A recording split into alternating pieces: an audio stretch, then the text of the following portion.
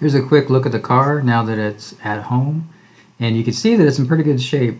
There aren't any dents on the sides or to the windows or anything like that, but there are some dents on here's the bumper cover, and then there's some dents on the hood.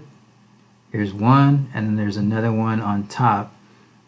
And at this point, we only thought that the damage was to the bumper cover and the hood, but we didn't realize there was more to come. So, and here's a picture of the inside. See, the airbag didn't blow, and for some reason Kia airbags have a hard time blowing. I don't know, it makes me want to not buy a Kia, honestly. But yeah, everything looks decent. This is the LX model, so there's no cruise control, and then it kind of has a basic functions. It does have air conditioning and Bluetooth, but personally I wish it had a cruise control. Now this is what they do. They just throw all the parts in the back, and for some reason they ripped out the fender liners when they towed the vehicle. I don't know why they do that. It really upsets a lot of people. Alright guys, I am sitting on the ground here in front of the Kia Forte, and it is not looking too good here. So you can see that the hit did not hit the bumper, so I know that the frame is good, but pretty much all this plastic needs to be replaced. In addition to that, the air conditioner condenser up here in the front needs to be replaced, and the radiator. So I believe that's coolant. I can smell it, so I'm assuming all that needs to be replaced. Now there is a little bit of metal that I need to straighten out. You can see this frame rail here, and then this lower part of the frame rail, very weak. You know, it's unsupported. You can see that that's bent. So, and you can see right here there's a little kink, which indicates that there was a bend.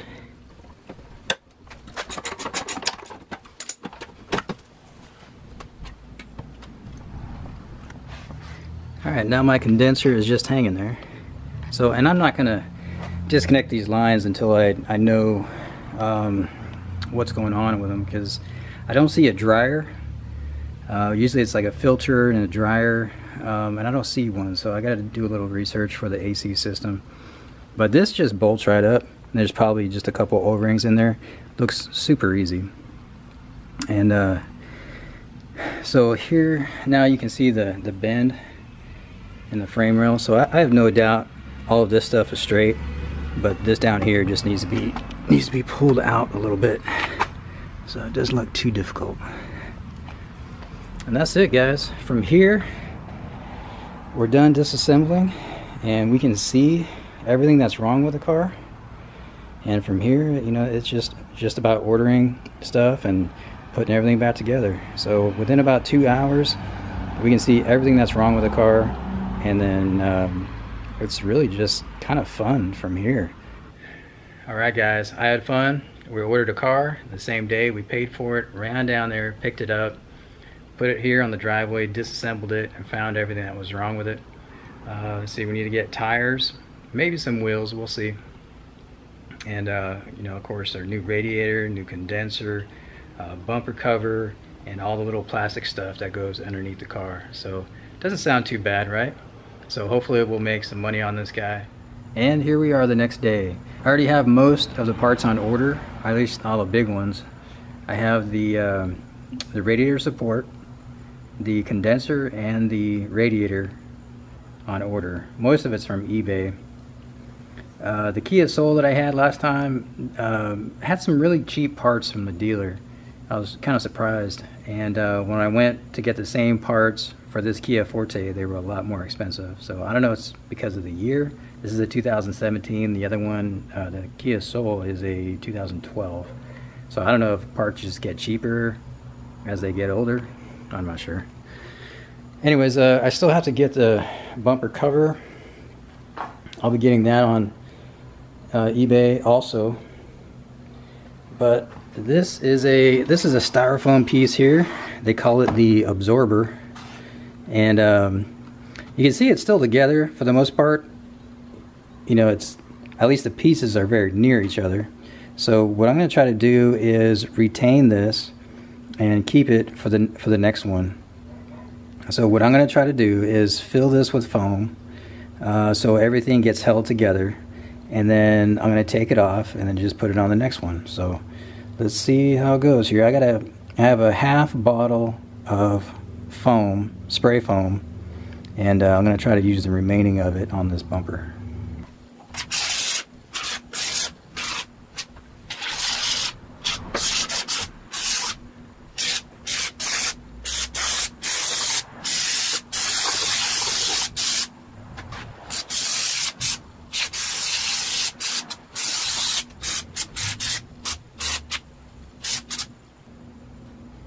Right on. I think that's going to work pretty good. So I'm going to let that sit. I'll probably let it sit overnight, and then all I have to do is remove the clips, and I believe everything will come off in one piece. So right on. That saved me probably about 60 bucks. Hey guys, I have to tell you I lost some of the videos.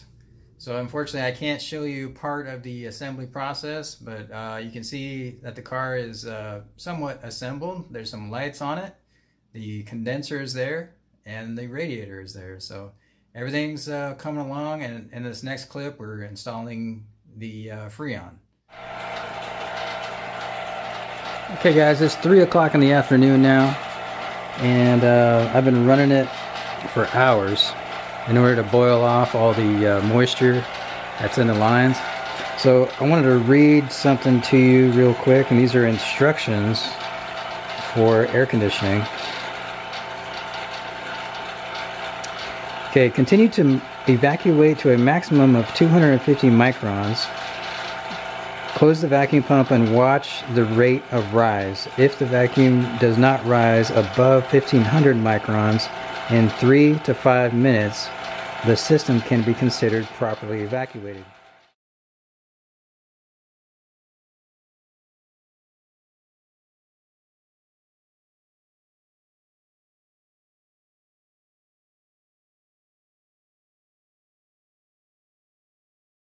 These are instructions for a house air conditioning system.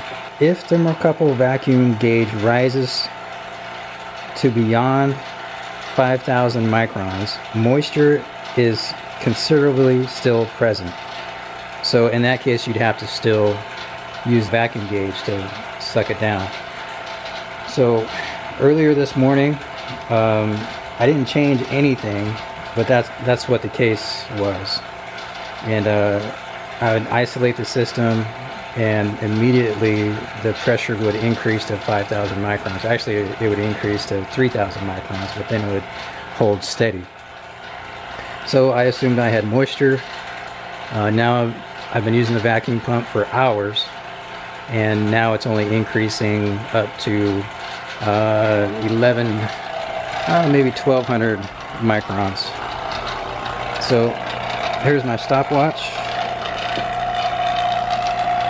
It's been 8 minutes. Here's my micron gauge. That's upside down. So that's 1,300 microns. And I want to show something too, you guys. This has far more resolution than my traditional analog gauge. So this says 30 inches of mercury, no matter what. But as you can see, this vacuum gauge has much more resolution, and so this enables me to really see if this thing has a leak and what the levels are, and diagnose the current status of the AC system. So if it has a leak, I can see it. If it has moisture, I can see it, and so on. So all this stuff is pretty expensive. I think I bought the vacuum pump for about 150. I really don't remember. The manifold set I probably got on Amazon, and then that digital gauge I got it locally for a pretty good price. I think it was about $200, but online it was much more. So this is what I typically use when I'm working on AC systems for houses. But you know, today I'm using it for my car, but the principles are still the same. I want to show you how I isolate it. it's going to increase.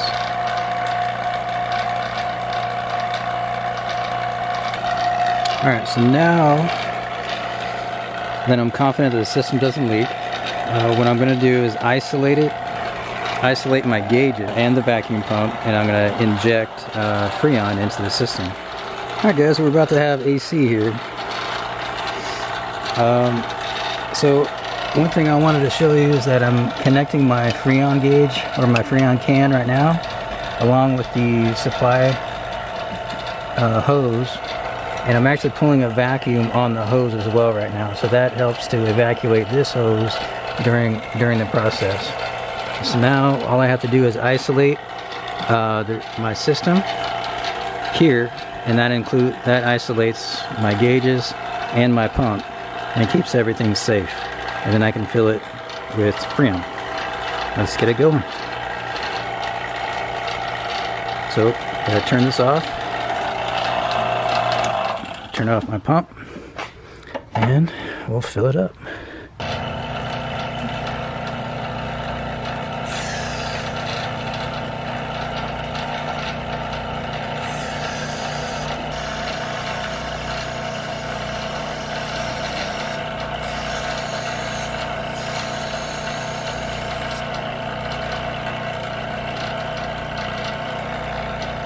And normally the car is supposed to be running, but I'm just trying to get some Freon in it.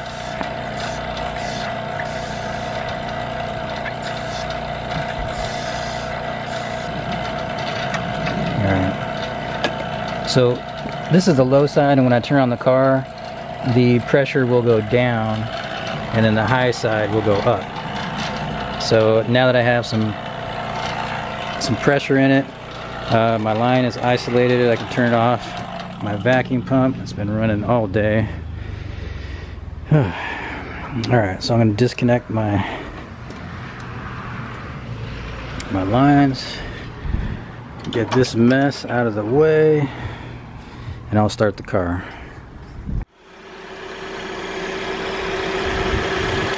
So you see the pressure went down a little bit.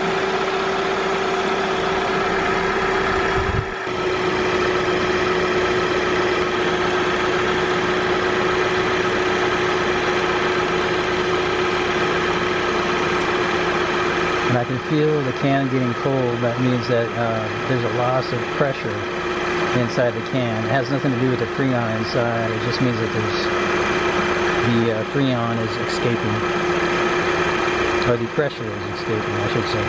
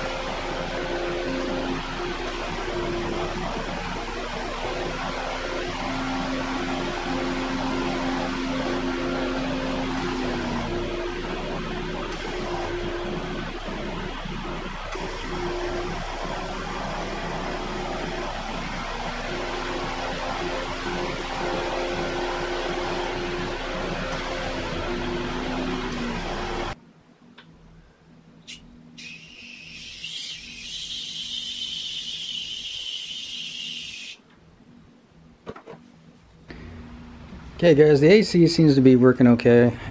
In fact, I think I might have put in just a little bit too much Freon, because at a standstill, or when the car is stopped, the clutch is cycling too often. So that means that the pressure increases too much, and then it shuts itself off, and so on and so forth. So at a stop, you want the AC to be cycling but not like every 2 seconds. You know, that just means that there's too much pressure. So unfortunately, when the car was running, it got hot and I found a leak. And if you look right here, you can see that hose is leaking. And so just during the accident, the radiator support was pushed back into the hose and it looks like it pinched it. So another drawback of buying a salvage car. But you know, that hose is probably just a few dollars, but it's unexpected. And well, I'll have to drain the radiator coolant. So yeah, fun. Again, this is a 2017 Kia Forte, and this one has a transmission cooler sitting on the transmission cover. I don't know if you guys can pick it up, but that line right there is smashed. Alright guys, this view gives a pretty good detail of what's wrong here. This hose was pushed back into the other hose, which is on the bottom. So I'm going to have to probably replace it, because this is part of the transmission cooler and I don't want any problems with my transmission.